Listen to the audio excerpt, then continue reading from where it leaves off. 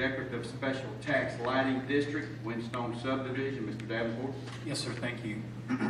This is an attempt to take the Windstone subdivision into a decorative special tax lighting district. The overall district is aimed at allowing 18 lots to come into the district with the proposed conditions. With that, we do believe it's ready for your consideration tonight. Any questions for Mr. Davenport? All right, hearing none, is there anyone in the audience that would like to speak in opposition to this request? Anyone in the audience that would like to speak in opposition to this request?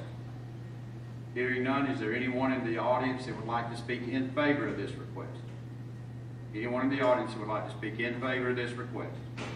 Hearing none, we'll close the public participation portion and turn it back over to the commissioners. Mr. Chairman, I make a motion that we approve this with condition number one, that Lowndes County shall only be responsible for the activation of free lights within the proposed district, and condition number two, unless the proposed lighting changes are paid in advance, Lowndes County shall not be liable for payment or activation of the lights before June the 16th of 2014. Do we have a motion with the two conditions? Do we have a second? Second. We have a second. Any discussion? Hearing none, we'll call the vote. All in favor signify by aye.